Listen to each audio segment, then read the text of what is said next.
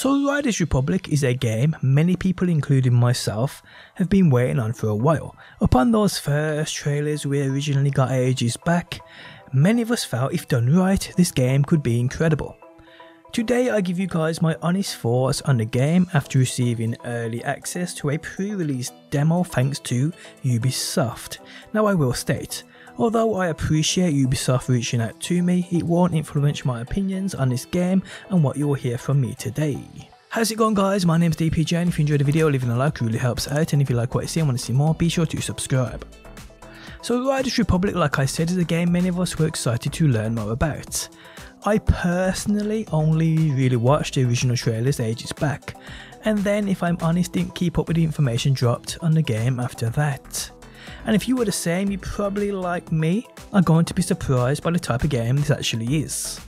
So Riders Republic combines many forms of racing into one game: downhill mountain biking, road biking, skiing, snowboarding, paragliding, wingsuit flying and much more. It combines all of them into a single game, and although you would probably feel that's a lot of mechanics to perfect, and although I'd agree with you when you think like that, upon actually playing it, it does well for you, kinda perfected. Now I won't blabble on too much about each instance and available racing option you have in the game, because I do have videos on my channel dedicated to each kind of a race this game offers, but I will say this, it feels great. In fact, it feels great to a point. It plays better than I thought it would play going off gameplay trailers. Biking feels rewarding, snowboarding is incredible, skiing is absolutely brilliant, probably my best, and air racing is challenging but worth the effort in putting in that time. And then we have the tricks and the things you can do, which are a massive part of this game too, and it's quite frankly so good it's unbelievable. When I first watched the trailer for this game I did think, yeah, tricks will be there to use, but it's more about that serious racing.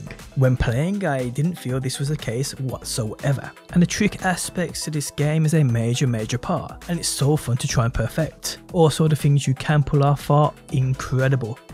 Imagine a combination of SSX Tricky, Matt Hoffman's BMXing, Tony Hawk's, all those great action racing games and trick based games rolled up into one. That's what we have here. I mean, yes, some races are determined by winning in pole position, while others are purely dedicated to points earned based on tricks landed. Now another thing which seriously surprised me was the fact it isn't set up how I thought it would be. I really thought this game was basically going to be a race to race game, nothing in between. But it isn't. In fact, what we have here is basically a massive open area for you to explore and go where you like, which behold racetracks, stunt tracks, secrets and much more for you to find while you travel to races or wherever else you want to go. The game's also home to a kinda social space, where you can pick up challenges, sponsors, visit shops, buy gear, buy cosmetics, customise your player, gear, racing loadout and much more. And this is without mentioning the many other forms of game modes this game offers, like mass races that are timed events, which is basically 64 players all facing off against each other.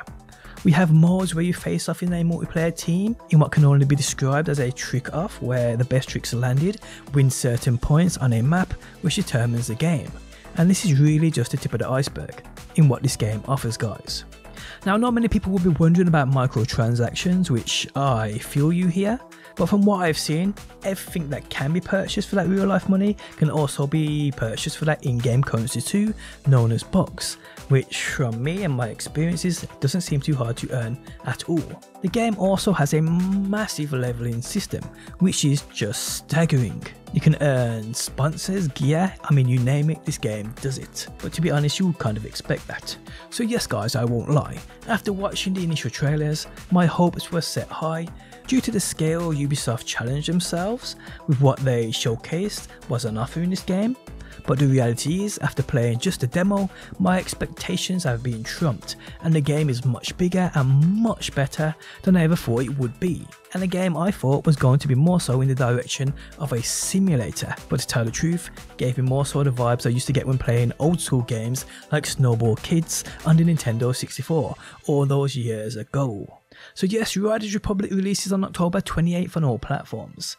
If you've seen the trailers and it's a game you think you may enjoy, Odds are, guys, you seriously will. And on that note, the end of the video has arrived. Remember, check out my channel for many more Riders Republic videos, in terms of an in-depth look at the customization, the social hub, all forms of racing that was available for me within the demo, and much more. But guys, if you enjoyed the video, leaving a like really helps out. If you're new around here and want to see more, be sure to subscribe. And if you never want to miss a video I upload, you can turn notifications on by hitting that bell button. But guys, thanks as always for stopping by, and hopefully I will see you on that next one.